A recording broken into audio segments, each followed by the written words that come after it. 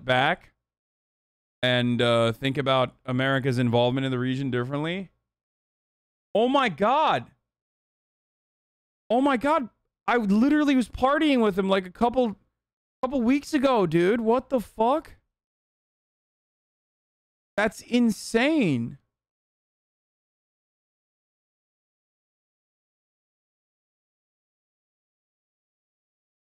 Holy shit, dude. That's so nuts.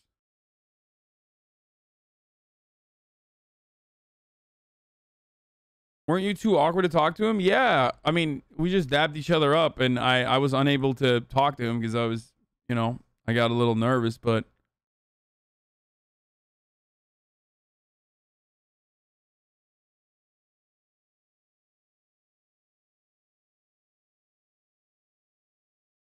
that fentanyl is everywhere. Please be careful, everyone. Yeah, be safe. There's like fentanyl test kits out there that you can purchase on Amazon that are relatively affordable, which should be a fucking literal like last case, but you know, just I don't know if that's the cause. I have no idea what it is, but definitely test your shit. Test all the drugs that you take, not just fucking.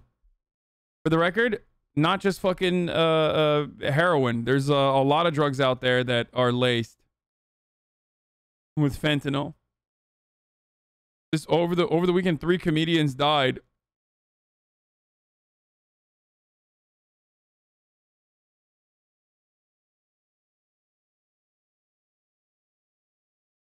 Or just don't do it, obviously.